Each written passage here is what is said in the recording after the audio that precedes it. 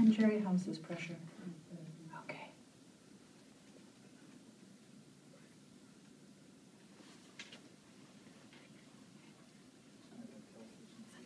This is all petrissage in the trapezius, rolling waves on the trapezius,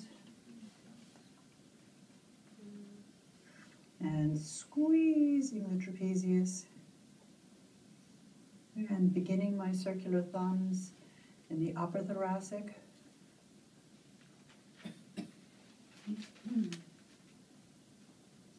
Pressure still good?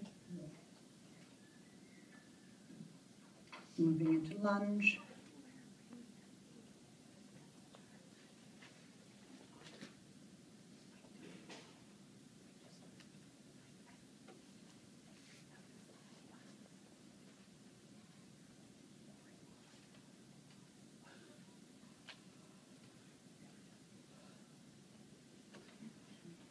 Now I'm going to switch to my fists, twisted fists.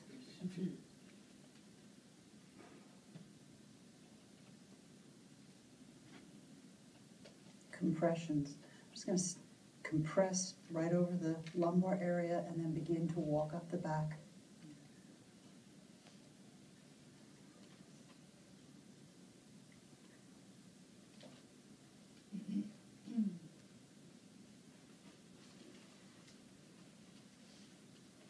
Jerry, let me know if the pressure's at any time uncomfortable for you.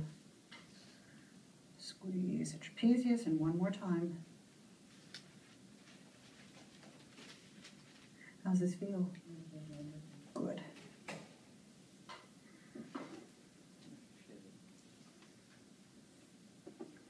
Working the erectors.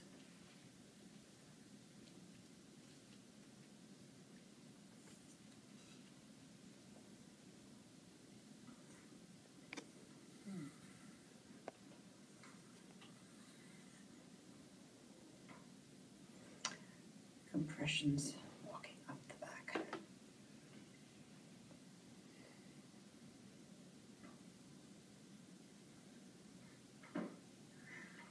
And then we're going to cross fiber the levator scapula. I can do that with both shoulders on Jerry because she doesn't like very strong pressure. Back and forth over the tendon of the levator scapula.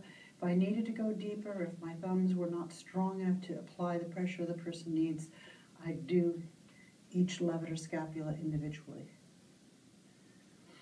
And then we're going to move into triangle hold on the scapula, visualize the triangle, find the vertebral border, working with my thumbs from the spine, across the rhomboids to the vertebral border.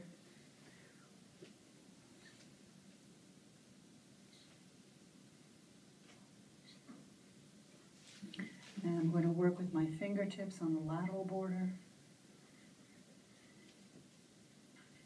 And I'm going to work with my fingertips frictioning over the infraspinatus.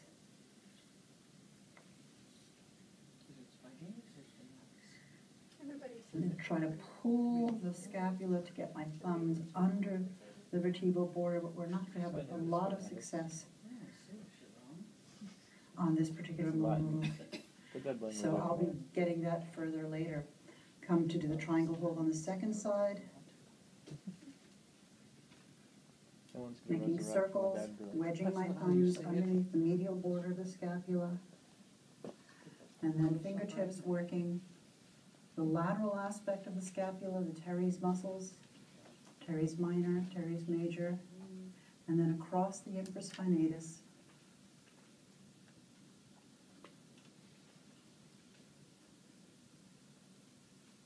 Then we're going to go into shoulder articulation, starting on the right arm, bringing the arm forward, back, and around, leaning on top of the shoulder.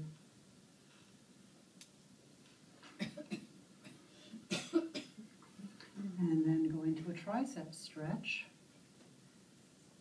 Jerry, tell me when you have a good stretch. Excellent. Take a nice deep breath. Okay, let that go. Bring the arm behind the back, cup the front of the shoulder, elbows down, the medial border. How's this pressure? Excellent. And now I have the medial border exposed so I can feel the edge and know that I'm getting into the insertion of the rhomboids.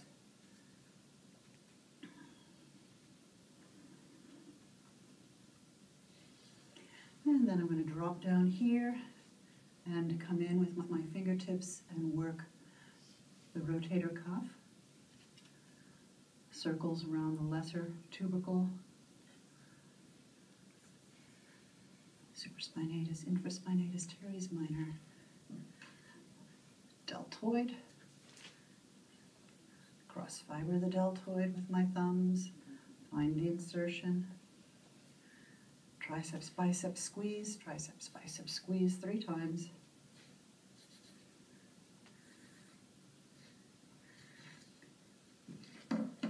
Move up to the forearm, double thumbs on the extensors.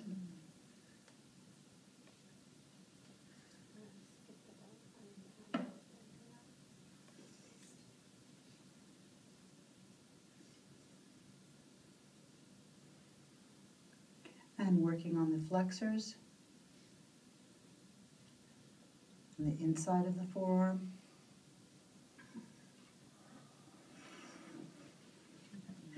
And wrist mobilization. And wrist circumduction. Moving the metacarpals, spreading them, working through the thumb web and off the thumb, and then off the individual fingers.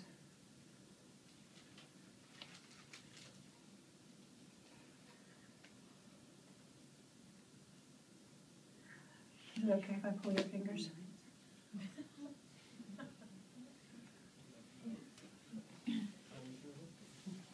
And open palm. Make sure the elbow's on the armrest so that you can spread open the palm. If you happen to know palmistry, this is a good chance to read their future. Otherwise, we're just going to pummel their palm with our thumbs for a few moments. We're going to have 20-foot children. Best endeavors now. And move on to the second arm, starting with shoulder articulation, bringing the arm forward, back, and around, leaning on top of the shoulder.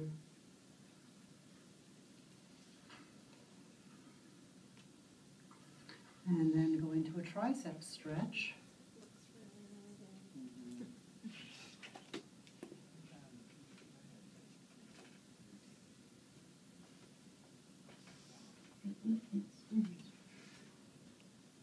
Let that go, bring the arm behind the back, the front of the shoulder, elbows down, the medial border. How's this pressure? Excellent. And now I have the medial border exposed so I can feel the edge and know that I'm getting into the insertion of the rhomboids.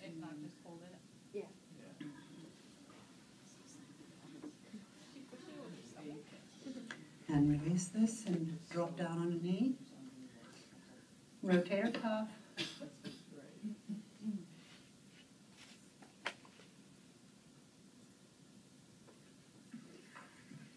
Deltoid, cross fiber, deltoid dance, back and forth, all the way down to the insertion.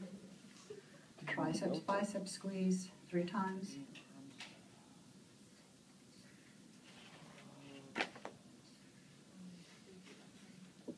And onto forearm.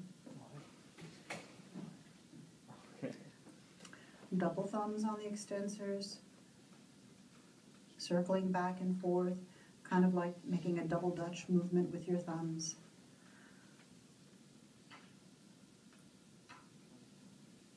Hold the hand and place your thumb on the outside, fingers on the inside to work the flexor tendons. Again, circling.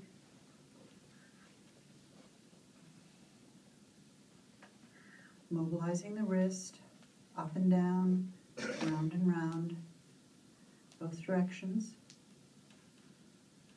mobilizing the metacarpals, up and down, spreading, squeezing off the thumb web, squeezing into the thumb web, then off the individual fingers.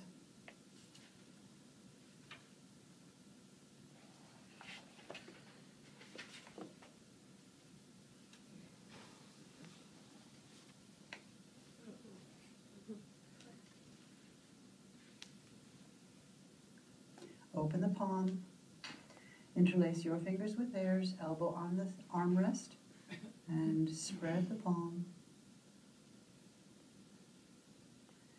Little thumb work.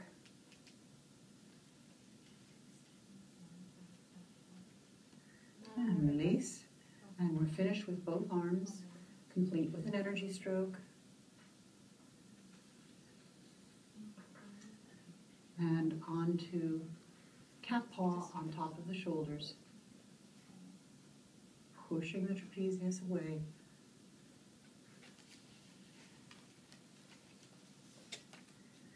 Traction circles coming in on either side of the neck with your fingertips. Small circles, working up the side of the neck, both sides. And my fingertips are exploring little areas of tension and cross-fibering them with my circles. Come up to the occipital ridge, and I'm going to continue with those circles and traction. So these are traction circles along the occipital ridge.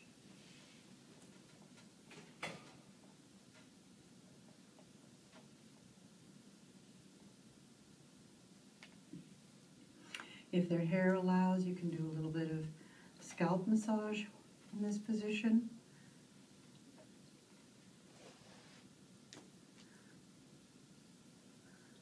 And then come around and do scoops on the neck, wide hand, fingers on one side, thumbs on the other, and lift and squeeze. Lift the tissue, squeeze. I'm working in the lamina groove between the transverse and spinous processes.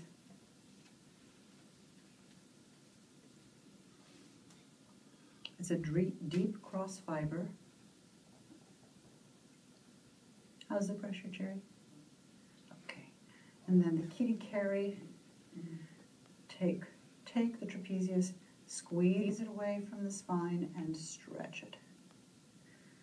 Squeeze and stretch.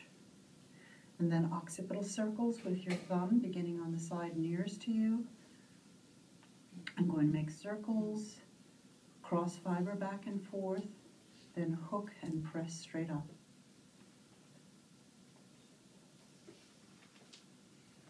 And finishing on the second side.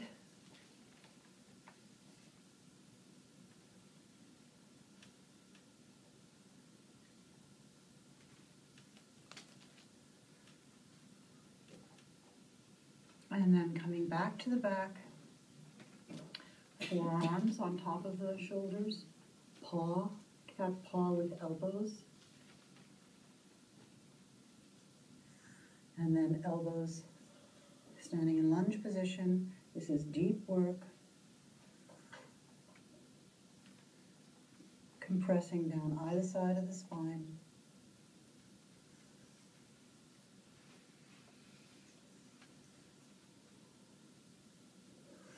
Transition to fists.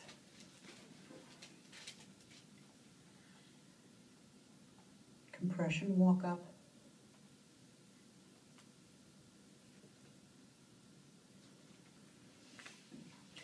And percussion.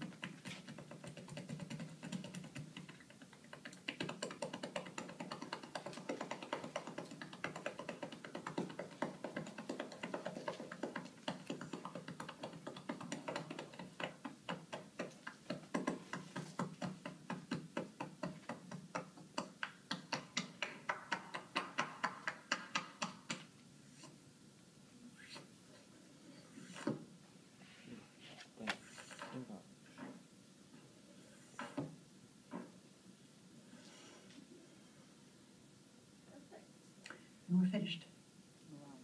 If you want 3 seconds over.